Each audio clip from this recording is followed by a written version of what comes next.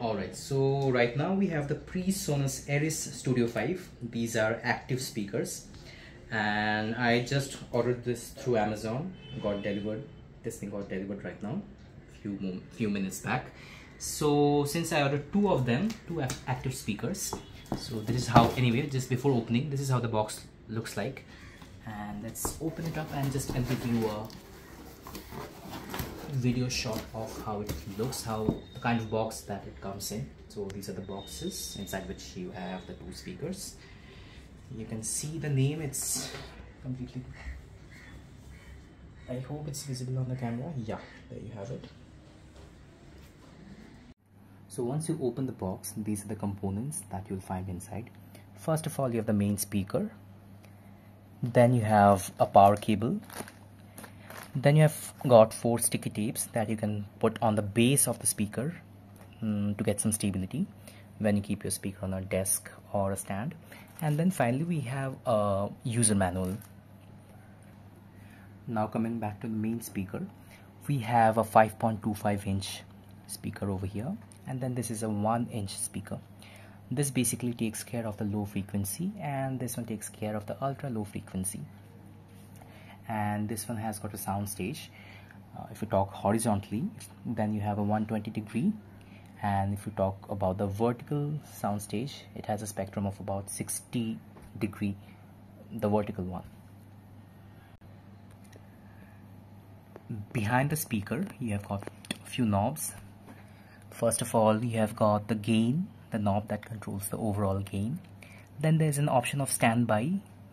You can put it on or off. This is off, this is on.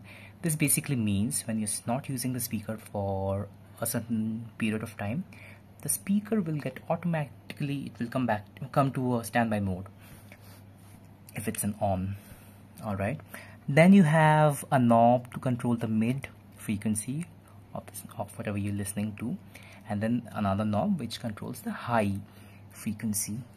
Alright, you can increase the mid by 6 dB or decrease it by 6 dB. Same with the high, you can decrease by 6 dB or increase by 6 dB.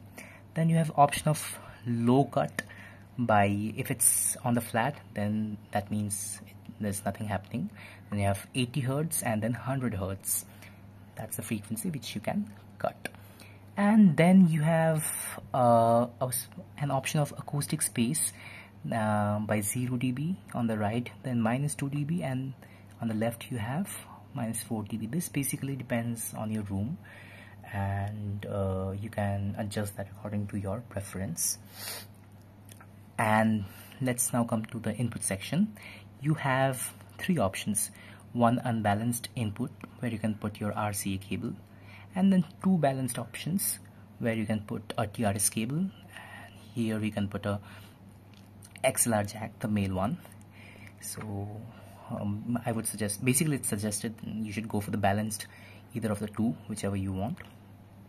And then you have a power on off, this one over here. Then you have a button for AC select, that is you can select the voltage according to I think it's based on the countries you are in. So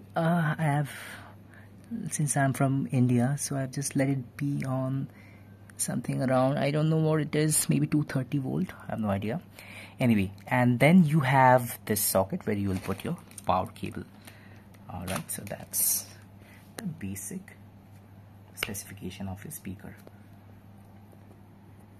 So this is a 80 watt speaker, and the frequency response is from 48 Hz to 20 kilohertz.